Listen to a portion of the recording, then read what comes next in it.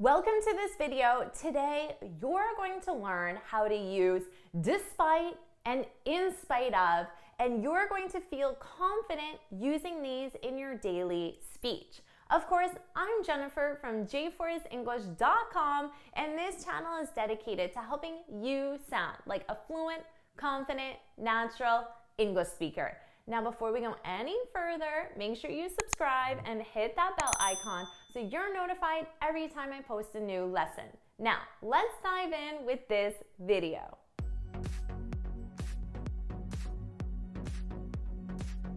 Let's talk about how you can use despite and in spite of in your daily vocabulary. First of all, you need to know that both of these are prepositions. They have the exact same meaning, and they mean to not be influenced by something or someone. So you can think of them as excluding the something or someone. And generally, we use them to show contrast. So between one thing that's negative and one thing that's positive. This will make sense when we see some example sentences. Now, before we do, I want to point out one big difference, and that's we have despite and in spite of. In spite of. Those two words are necessary to form the correct sentence, but with despite, we never use of. This is a mistake I see students making a lot, so take some time and get comfortable with the sentence structure. Now remember, they have the exact same meaning. You can use them interchangeably. I would say in spite of is a little more formal and therefore is less commonly used. Despite is the more common one, however, they do mean the exact same thing. Now, with these prepositions, there are two different sentence structures. First of all, you can have the preposition plus something, so a noun. For example, despite the cold, I went to the party.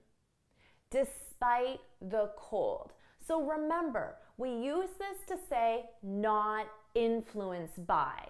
So you can think of it as my decision to go to the party was not influenced by the cold. And remember, I said we often use these with a contrast. The cold, you can think of that as a negative. But then we have a party. That's a positive. So they are a negative and a positive. Despite the cold, I went to the party. Now, the other sentence structure is to use the preposition plus a gerund verb, which is our verb in ing. For example, despite being sick, I went to the party.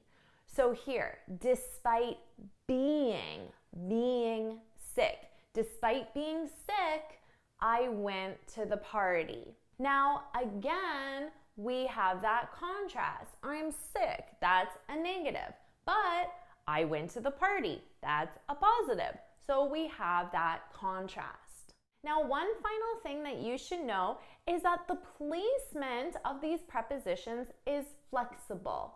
You can put them at the beginning, like I did, which I think is the most common, but they can also come at the end of your sentence. So I could have said, I went to the party despite the cold. Or, I went to the party despite being sick. Both placements are correct. Now you know how to correctly use despite and in spite of.